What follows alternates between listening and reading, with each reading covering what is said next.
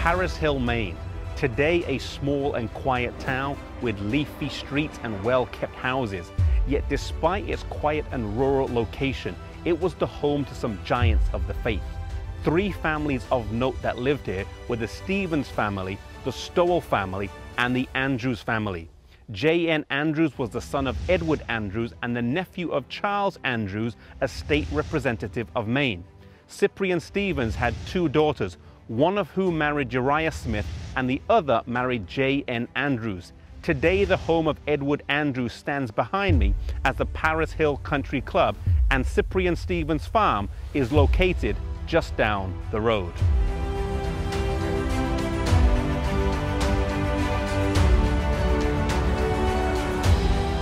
But we start the story with another family, when in the spring of 1845, a tract by T.M. Preble on the Sabbath made its way to the home of Louis B. Stowell. He set the tract aside, but his 15-year-old daughter, Marion, picked it up and decided to read it. She was convinced on the truth of the Sabbath and decided to keep it. She then shared the tract with her brother Oswald, and he also decided to keep the Sabbath. They then called J.N. Andrews, who was only 15 years old but was respected as having an intelligent mind. He read the tract and also decided to keep the Sabbath.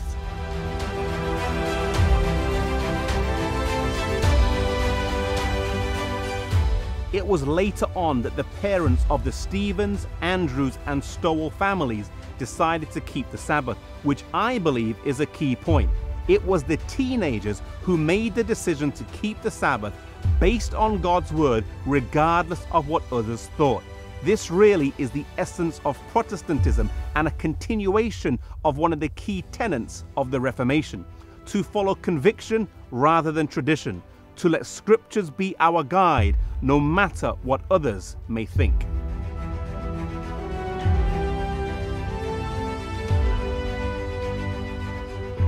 Louis B. Stowell sent a letter and $10 to the Seventh-day Baptist minister in Hopkinton, Rhode Island, to obtain some more materials. Soon the tracts arrived and a small company of Sabbath-keeping Adventists was established in Paris Hill, Maine.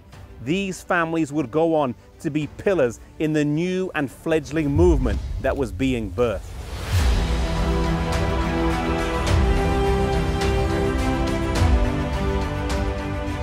Paris Hill, Maine is also the birthplace of the Review and Herald, today published as the Adventist Review. From August to November of 1850, a magazine was published here called the Advent Review. And then from November 1850 to June 1851, the Review and Herald was published here in a building near this site. It would then move on to Saratoga Springs, New York, Rochester, New York, before moving to Battle Creek, Michigan.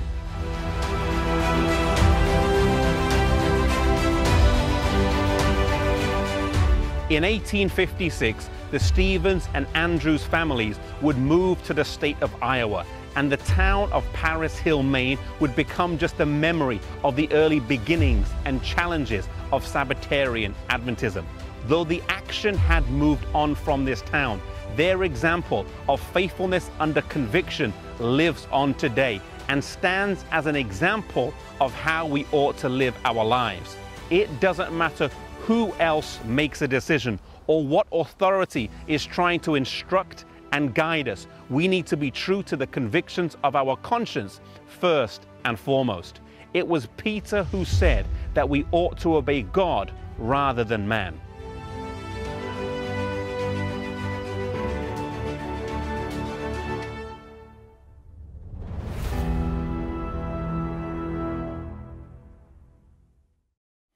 Good evening. Our message tonight is entitled The Root of It All. The Root of It All. I'd like to invite you to bow your heads as we open with a word of prayer. Father in heaven, I pray that you would bless us and be with us as we open your word, as we contemplate our lives today. May your Holy Spirit speak through to our hearts. We pray in Jesus' name.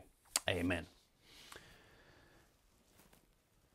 The text I'd like to begin with before we get into our presentation is the same one as yesterday, Romans chapter 15, verse 4, where the Bible says, "For whatsoever things were written aforetime were written for our learning, that we through patience and comfort of the scriptures might have hope."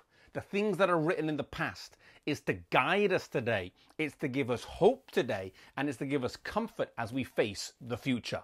With that in mind, I'd like to, if you cast your minds to the screen, there's a prominent publishing association in the Seventh-day Adventist Church. It's called the Review and Herald Publishing Association. They've been around for over 150 odd years, and they're a very much established part of the church. They have published books all over the world. Hundreds of thousands, if not millions of books have been published by the Review and Herald Publishing Association. Yet the question is, where did they start? And also, why did they start where they started?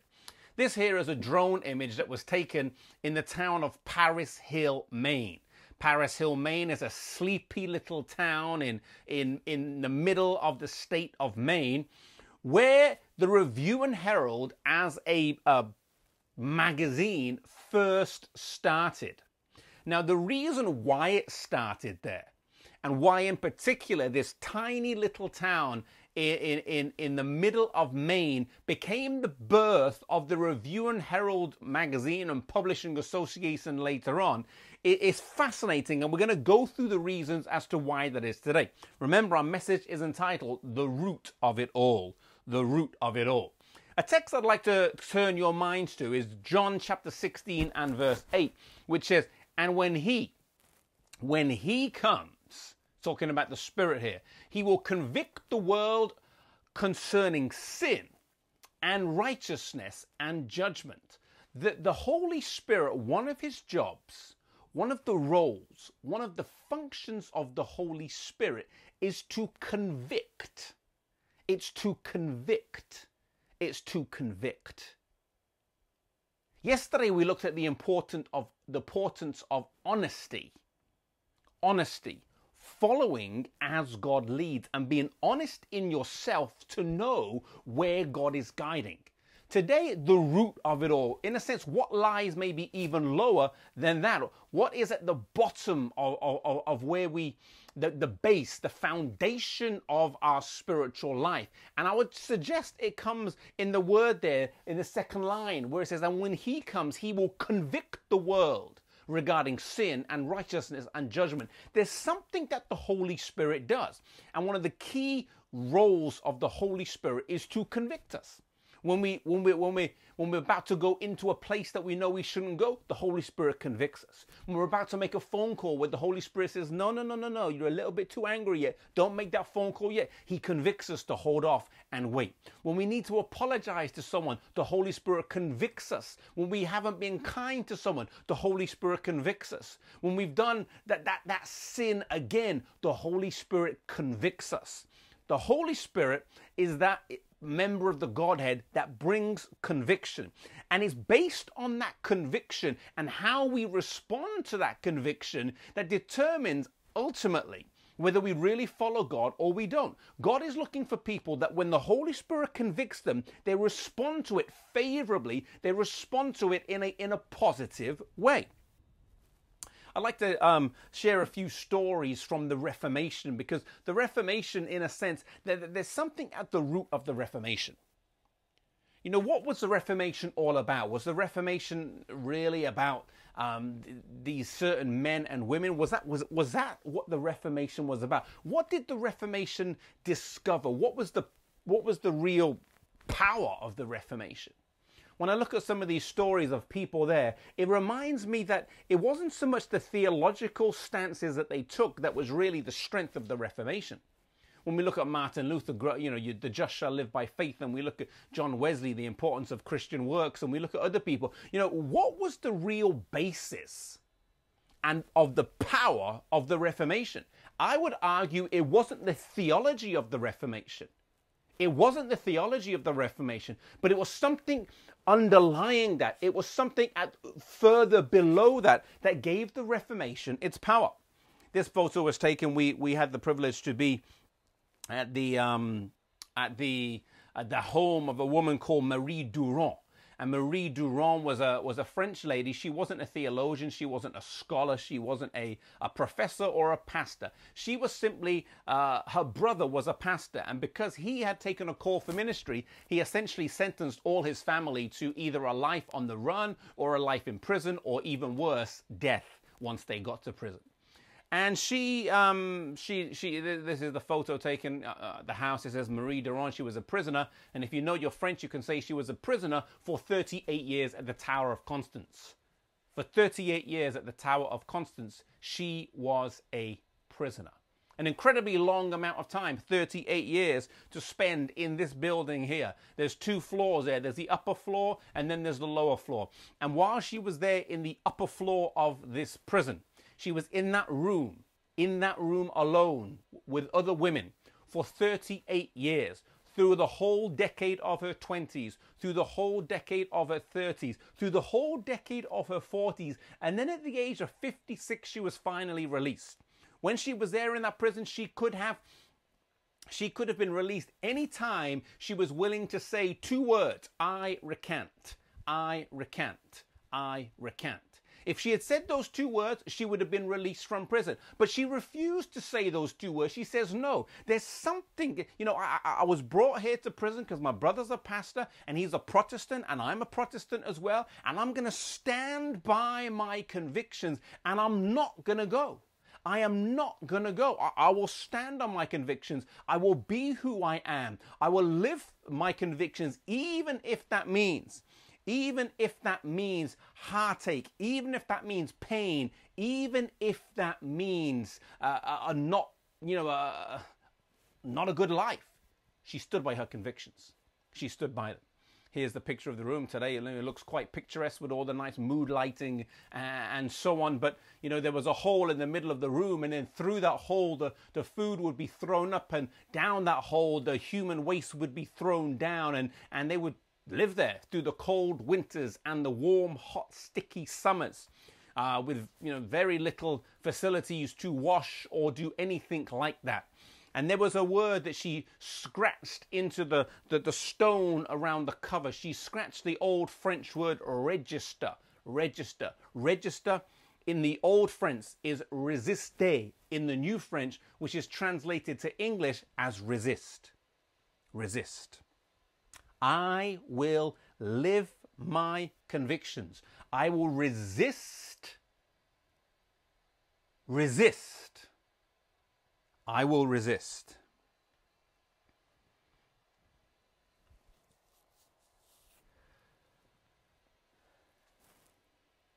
She lived her convictions. She lived them. And it wasn't an easy living of her convictions. I think of other reformers who lived by the principle that their convictions is at the basis of their spiritual life. Their convictions are at the basis of their spiritual life. This is another reformer. His name is John Wycliffe. He is one of the greatest of the reformers. In fact, his church is just a few miles from Leicester. And if you've never been there, then I would encourage you to go there. You just drive south of Leicester about 8 miles and you come to Lutterworth.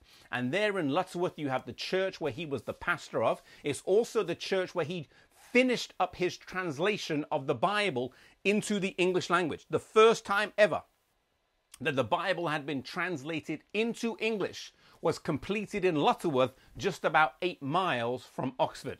And it was while he was working there that the Roman church, there was no other church back then. I mean, even though the Protestant Reformation started really in the 1500s, John Wycliffe was way ahead of his time theologically with the ideas he had and so on. But there was still only a Catholic church. No one had broken away yet. Martin Luther was the first to break away. No one had broken away yet, but his theology, his philosophy, and what he taught was far removed from Rome. Far removed from Rome. And so they attacked him relentlessly. There were several times where they had papal bulls to summon him to Rome, but he did not go. And there were several times when John Wycliffe, you know, it looked like his life would be over. It would snuff him out, but he was protected by God. And he ended up being able to die a natural death. There's a quotation from him from Wiley's book 2, chapter 13, where he says, "With whom, think you, are you finally contending? With an old man on the brink of the grave? No. With truth. truth which is stronger than you and will overcome you. He says, you think you're battling with me, this old man who's about to die? No, you're not. You're not battling with me, this old man who's about to die. You're battling with truth. Truth that is stronger than you and truth that will overcome you. At the foundation of the Reformation is this idea that there is a power stronger than the individual. There is a power stronger than just the person, and that is the truth of God's word. And we ought to base our life on that and live with a conviction based on that. Wycliffe, Ellen White says in Great Controversy, page 81, was one of the greatest of the reformers in breadth of intellect, in clearness of thought, in firmness to maintain the truth, and in boldness to defend it. He was equaled by few who came after him. He was one of the greatest of the reformers, far, far, far ahead of his time, I would say. Martin Luther was another one of the great reformers. In fact, he's often lauded as one of the most prominent reformers for the role he did in really breaking away from Rome. He never wanted to break away from Rome. It was never his intention. But Martin Luther lived by a principle that we see through some of the quotations and speeches that he made. And that principle would only take him in one trajectory, and that was away from the church. The Roman church stood by the Bible, but more than the Bible, they stood behind what we call tradition. They stood behind the counsel of the church. And Martin Luther says, no, we should stand by the Bible. That should be where we stand, and it should be what we stand on. Notice here, unless I am convinced by Scripture and plain reason, I do not accept the authority of popes and councils, for they have contradicted each other. My conscience, he says, and this is really the foundation of the Reformation, which in turn became the foundation of Adventism. My conscience is captive to the Word of God.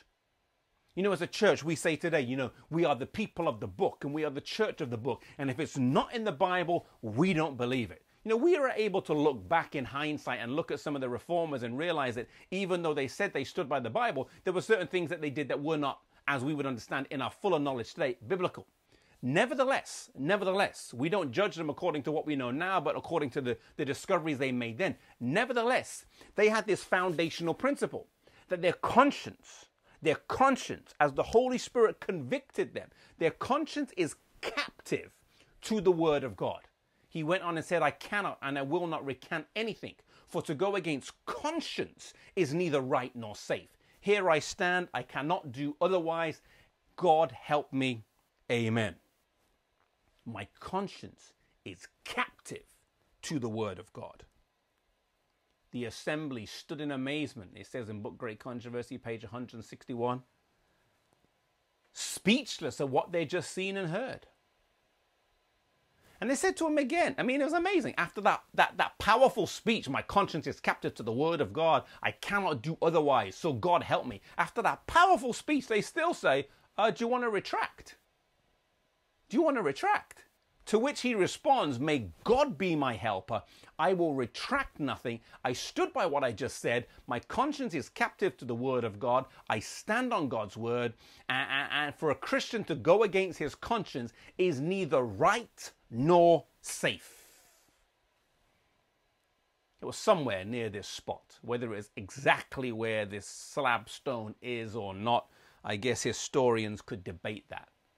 But it was somewhere near this spot where Martin Luther stood and said those famous words in 1521. Now, we today come from a church where we talk a lot about conviction. We talk a lot about how the Holy Spirit needs to guide us. Yet when Martin Luther said those words, my conscience is captive to the Word of God, for a Christian to go against his conscience is neither right nor safe. When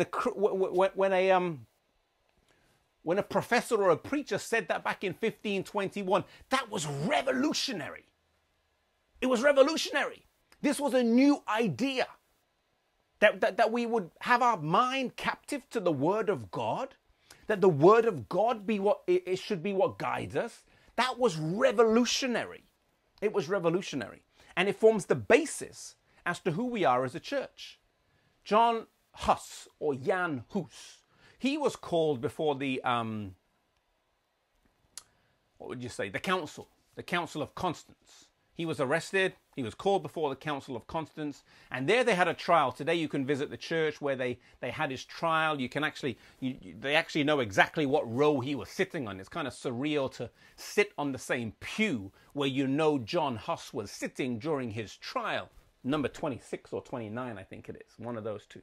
And he was asked to renounce his errors, and he said these words. What errors, said Huss, shall I renounce? I know myself guilty of none.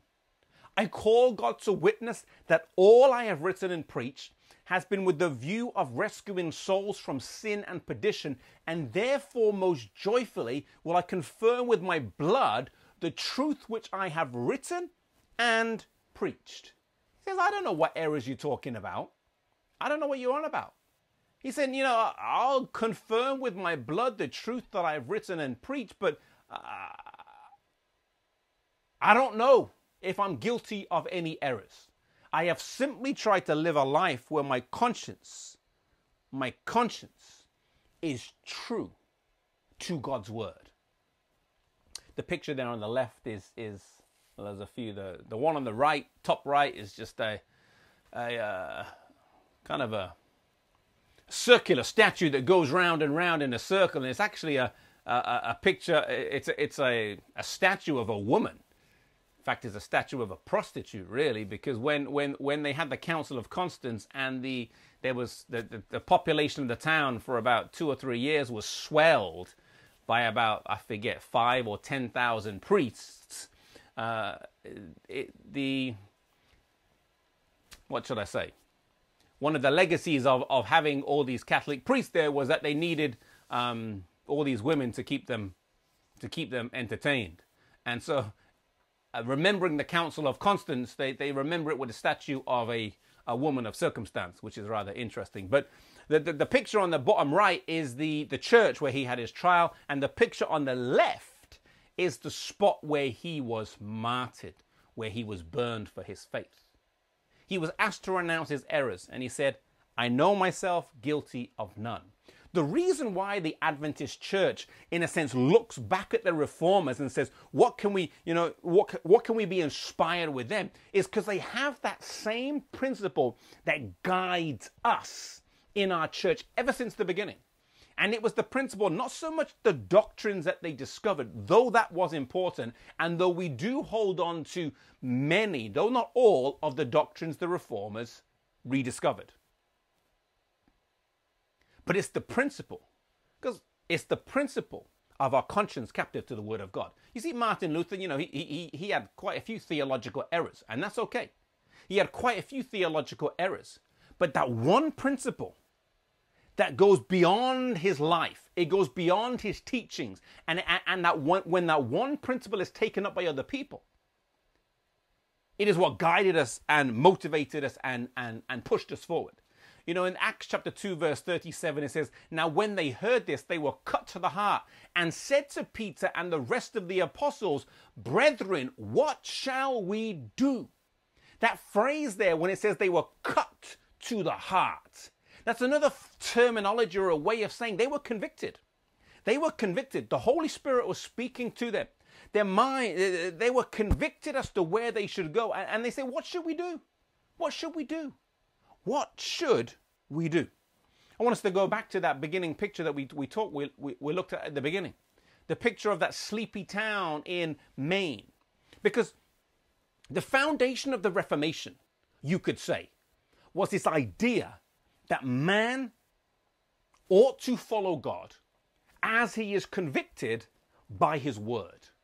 That's the foundation of the Reformation. And I would argue it's also the foundation of the Adventist church as well. We didn't just come along as a culmination of all of these doctrinal things. Oh, we just add a few doctrines to the top and we carry on. No. The foundation of the Adventist church, and when you look at the stories of the people involved, it's people that were convicted by the Holy Spirit, that were convicted how they should live, that were convicted and followed it. When I think back to Paris Hill, Maine, there's a few people that you need to kind of know about as it relates to Paris Hill. You had Lewis B. Stowell. And Lewis B. Stowell had a 15-year-old daughter called Marion. Also, you have Brother Oswald, and J.N. Andrews. So these are some of the families there. 3 families: the Oswald family, the Stowell family, and the Andrews family. 3 families that would have a significant impact on the future of the Seventh-day Adventist Church. Let me kind of connect them to you. Lewis B. Stowell had a daughter whose name was Marion. And in their house, they received a tract, a pamphlet on the Sabbath. And he looked at the pamphlet. I don't know if he studied it, but he just didn't really pay much attention and put it down on the table. Kitchen table, coffee table, some table. Paid no attention to it. His daughter, though, Marion, picked up the brochure. She read through the brochure from cover to cover, which gave the argument as to why we needed to keep the Sabbath. After reading it through, she says, She shares it with her 17-year-old brother. And her 17-year-old brother says, yeah, we need to keep the Sabbath. Now remember, their parents had read it and had ignored it or disregarded it. Now Marion, the daughter, shares it with her brother, and the 2 of them make a decision: we will keep the Sabbath. We'll keep the Sabbath. We'll keep the Sabbath. So it was the teenagers who made the decision based on God's word and convicted by the Holy Spirit to keep the Sabbath. This is fascinating. It's the teenagers, because the Holy Spirit's guiding them and because the Bible is teaching them, they decide to keep the Sabbath. They then go across to the Andrews family. And as they go across to the Andrews family, they share it with Brother J.N. Andrews, who at the time was 14 years old. And J.N. Andrews, John Nevin Andrews, who would become, later GC president, he would become editor, he would become the first missionary that our church sent out. J.N. Andrews was a powerful writer, preacher, administrator, leader. They shared it with him when he was 14 years old. And J.N. Andrews read it and he said, yeah, we should keep the Sabbath. So you've got J.N. Andrews, you've got Marion, and you've got her brother. All 3 of them make a decision: we're going to keep the Sabbath. Now what happens is their parents then, following the conviction of the teenagers, the parents then decide to read the pamphlet, and the Andrews parents, the Stowell parents, and the Oswald parents, 3 families, all decide to keep the Sabbath as well. All of them decide. Now Oswald, I believe it was the Oswald family. I believe this is a photo here of J.N. Andrews' home. J.N. Andrews' home today is a golf club. The Paris Hill Country Club. They've turned his home into a golf club, so it's still there, but it's not a museum or anything like that. It's a country club or something like that. But so you got the Andrews family. J.N. Andrews reads it. He's convicted. His parents read it. The Stowell family, Marion and her brother read it, and the parents follow. Then you have the Oswald family. This house here is the old Oswald home. They read it, the children read it, make a decision to keep it, and the parents follow as well. The 2 daughters of the Oswald family actually, incidentally, would grow up to marry 2 Adventist pioneers. One of the Oswald daughters would marry J.N. Andrews, and the other Oswald daughter would marry Uriah Smith. So you've got some powerful connections coming out of this decision. It all started with a 14 or 15-year-old girl who read a pamphlet, decided that she would keep the Sabbath. She then shared it with her brother, who shared it with J.N. Andrews, who shared it with their parents. Underlying all of this is this conviction that lies at the root of everything.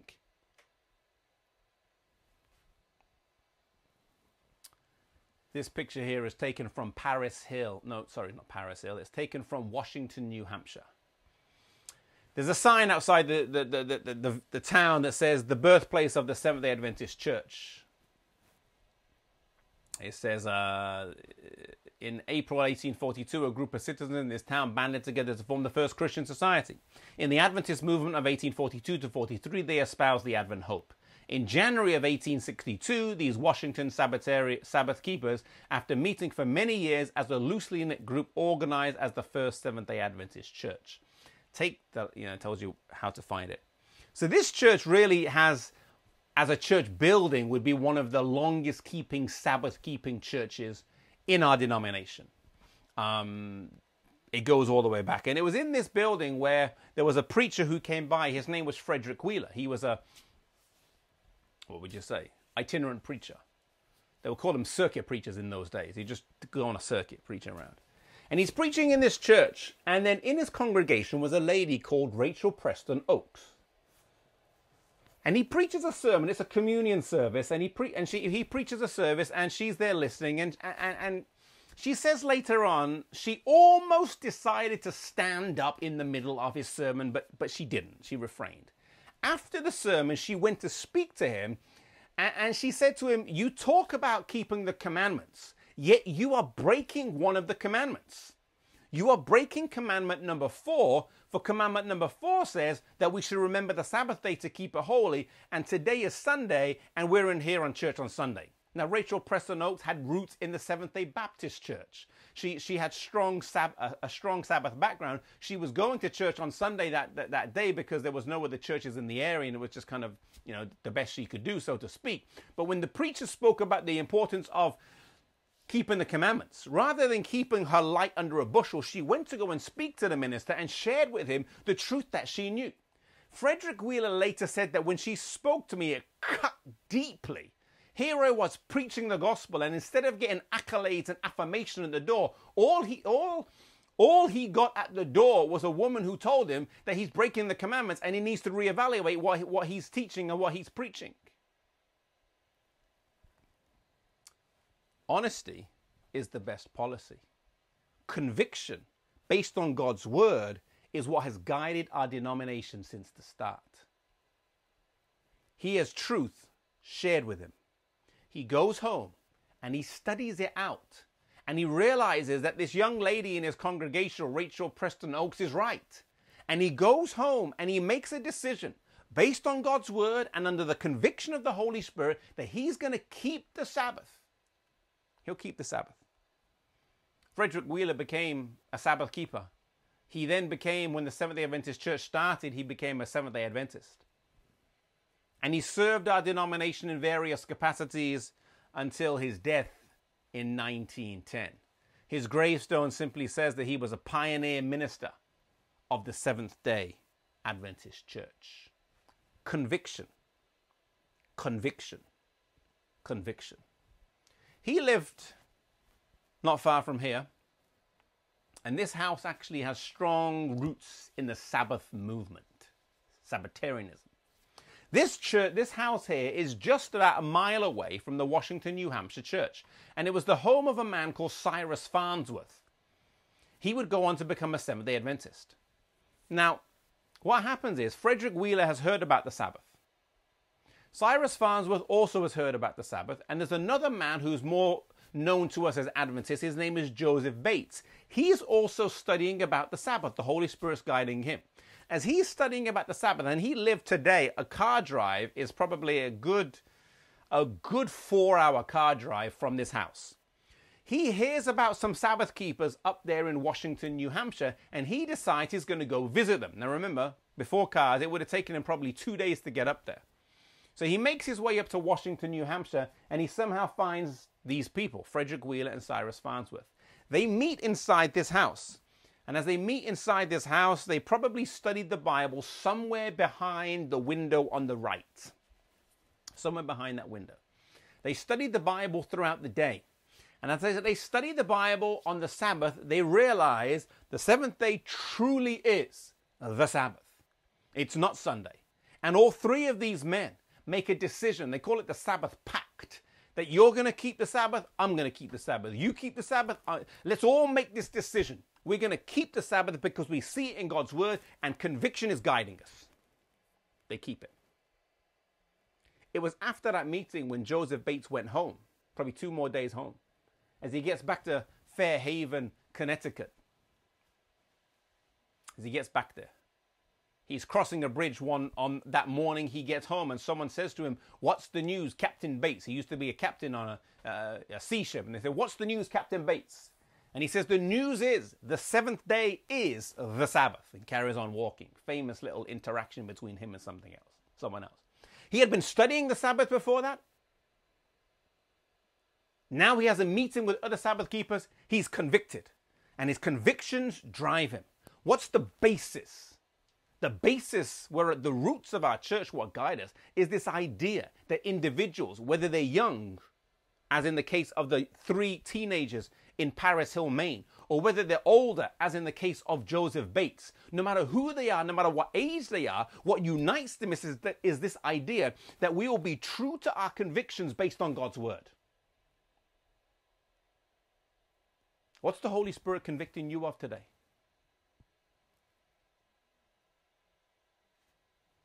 The foundation of our spiritual life is the convictions the Holy Spirit lays upon us and guides us in the way we go. The roots of our church lie with people, individuals who were convicted and then who followed it. You know, these Adventists who, they all have connections somehow. As I mentioned to you, Rachel Preston Oakes and Frederick Wheeler, they have a connection from Washington, New Hampshire. Jay and Andrews heard about the Sabbath, and he grew up to become a powerful pioneer of our church. Joseph Bates was convicted about the Sabbath. He went to Washington, New Hampshire, met with Frederick Wheeler, Cyrus Farnsworth, and keeps the Sabbath. James and Ellen White. She never had a vision on the Sabbath, at least not initially. She read a pamphlet that Joseph Bates wrote. And then after reading the pamphlet that Joseph Bates wrote, James and Ellen White decided that they would keep the Sabbath. Imagine, one of your most powerful converts to the truth is Ellen and James White. And that accolade goes to Joseph Bates for writing the pamphlet that convinced them to keep the Sabbath. Uriah Smith, another long time, 50, 60 years of service in our church.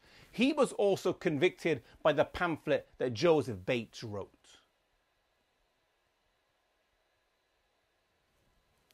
What lay at the heart of those in Washington, New Hampshire, those in Paris Hill, Maine, Joseph Bates, who then convinced James and Ellen White, and Uriah Smith, was conviction.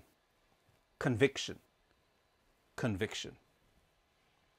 And my question as we close today is, what is God convicting you of? Does that form the basis of the early founders of our church? And our church would grow from there. And that seed of the Reformation, where Martin Luther, John Huss, Marie Durand, John Wycliffe, that seed of the Reformation where they said, I'm just going to follow my convictions no matter what. That seed of the Reformation was picked up by certain young people and older people in the early days of the Adventist church, and it has grown and blossomed ever since. And we live on that legacy today, that legacy of conviction.